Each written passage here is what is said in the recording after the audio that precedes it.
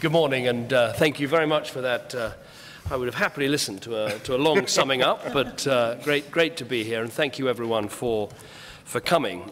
There are huge challenges facing governments across the world today, and one of the most important of all is how we meet the growing energy demands in a way that protects the planet for our children and obviously all those that follow. Now, this needs urgent attention and real global leadership, which is why this group was established, and I'm delighted that London is hosting this, the latest summit, and that everyone has been able to join us today. I think we should be clear, and this is important, that the growing demand for energy across the world is a good thing. It is a sign of people getting wealthier. It's the result of millions in China, India, owning cars, and millions of families in Africa having access to power for the very first time.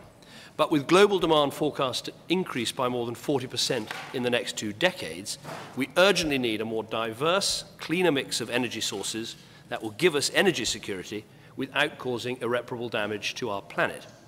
Now, of course, nuclear energy, cleaner coal, oil and gas, including, of course, shale gas and carbon capture and storage, they are all going to have an important role to play.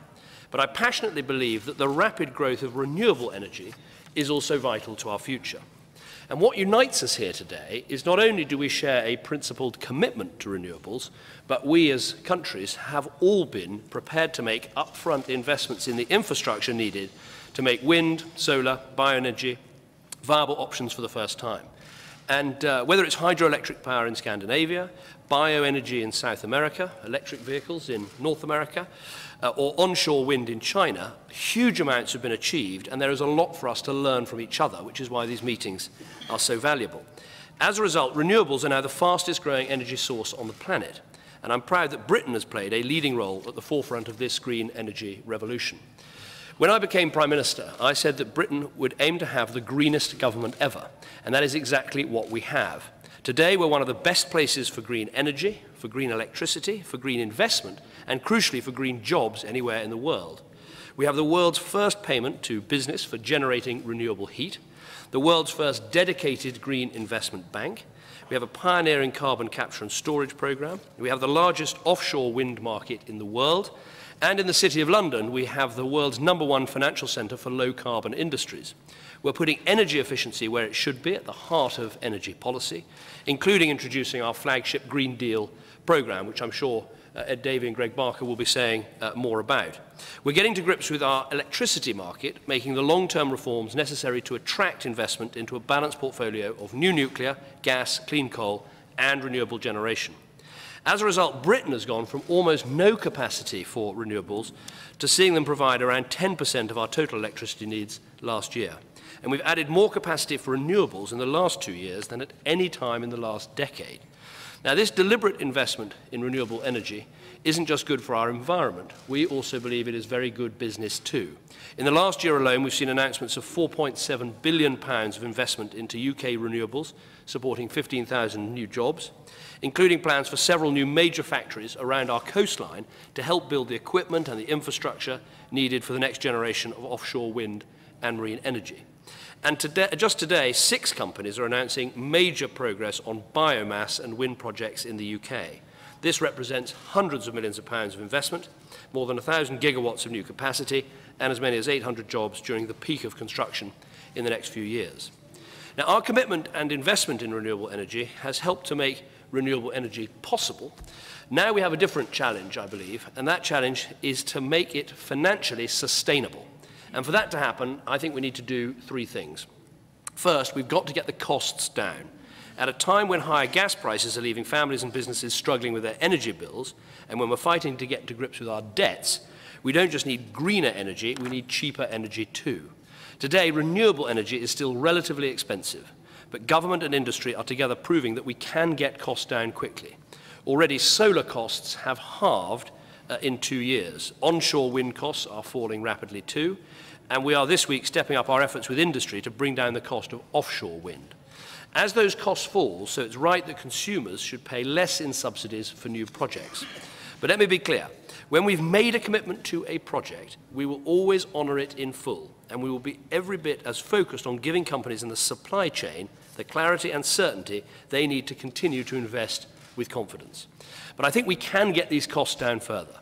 I really believe that more mature renewable technologies can be amongst our cheapest energy sources within years rather than decades.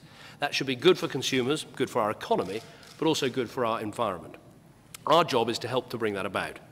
Second, I think we need to make renewable energy a viable proposition globally. That means developing a proper global carbon price so that different energy sources can compete on a level playing field, and ensuring the European Union leads the development of carbon pricing in a way that maintains the competitiveness of industry is a priority for me. But it also means developing the framework for international trade in renewables so it becomes a truly global business. Trade is vital because renewable energy resources are obviously unevenly distributed around the world. For example, Britain has the biggest generating potential for offshore renewables in Europe. We need a way of getting this power to where the demand is. So trading is something Britain is determined to lead. We're driving a European-wide initiative to link our energy grids. And just this week, we've signed new collaboration agreements with Korea and with the United States to exchange research and work together on investments. And we're announcing today a call for evidence on how the UK could increase its trade in renewables. Third and finally, we each need to focus our investment in renewables in the areas where we are best placed to do so. For Britain, obviously, as I've said, one of the biggest opportunities is the North Sea. Since the 1960s, the North Sea oil and gas has given Britain and many of our neighbours a real competitive advantage. This came about because of the ingenuity of the private sector, together with strong, proactive support from government. Today, the same partnership between government and business has the potential to make North Sea, once again, a source of investment and comparative advantage. This remarkable European energy asset has the potential to lead the world in offshore wind and carbon capture and storage, with whole new supply chains to deliver the enormous amounts of capital required. So I'm delighted that more than 20 companies are today announcing their commitment to the long-term vision of a second renewable energy revolution in the North Sea. Now, if we can do these three things, get the cost down, make renewable energy a global business, and continue to invest upfront in the crucial infrastructure needed, then I think we really can secure the future of renewables alongside the other energy sources as a vital part of our energy supply. And with it, we can help to create jobs, growth, and in the words of the United Nations Secretary General, sustainable energy for all. That should be what fires us up, and I hope that you'll come up with very good conclusions from this meeting about the ways in which we can work together to make this vision a reality. Thank you very much. Back to you, Ed.